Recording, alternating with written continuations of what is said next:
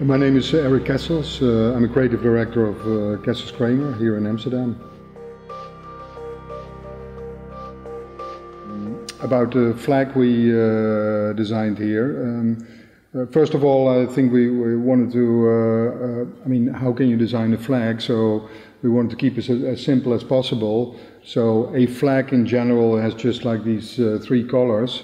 So we took a picture from very close up of a soccer pitch, and then we have the tree color, which is then green, and then the white line and green grass again. So that is the flag, and it came from a project we did in 1996 together with photographer Julian Germain, and with him together we did all kinds of close-ups of these pitches during the European Championship in England at that time. And they were almost like one-to-one scale pieces of the pitch where you could really stand on in front of your television before the game started.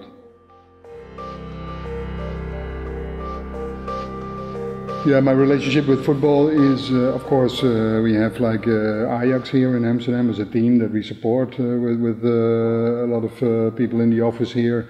But also I really like more the visual culture around soccer, like collecting Panini stickers from an early age already, and then also seeing how that develops over the years. So I quite like to follow one player in his whole career by looking at Panini stickers, for instance, and how he kind of gets all kinds of different hairstyles, and yeah, those kind of. I really like the whole visual culture of soccer, and yeah, like it's also always there's opportunities to play with that.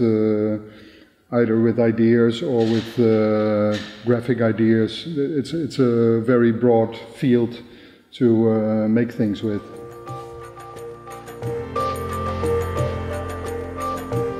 I think there's a lot of opportunities for designers in football, because but that has a lot to do when the clubs also see this. I think it needs two to tango, but generally I think there's of course classic designs of football clubs and of emblems and logos of football clubs, but recently it's also quite, it's quite middle of the road, of course. So I think when there's an opportunity for very interesting graphic designers to work with clubs, then that could also change. In soccer and football, it is quite stereotypical, like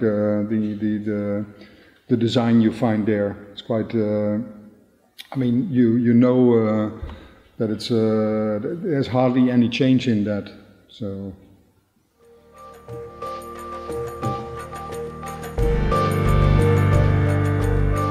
A good example, football hasn't developed really.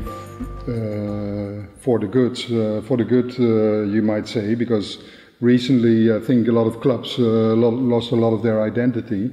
But but in a way that is also something that you can play with, because we did once a project called The Other Final, and that was one time when Holland didn't qualify for the World Cup of soccer, and a lot of people in the office here had spare time, of course, but then we found out that you have this FIFA ranking, but on the top of the ranking there was, I think on the 9th place there was Holland, and they didn't really qualify, but at the bottom of the ranking there was number 202 and number 203, and that was Bhutan and Montserrat, and they actually never won a game, so those were the only two country teams that never won a game.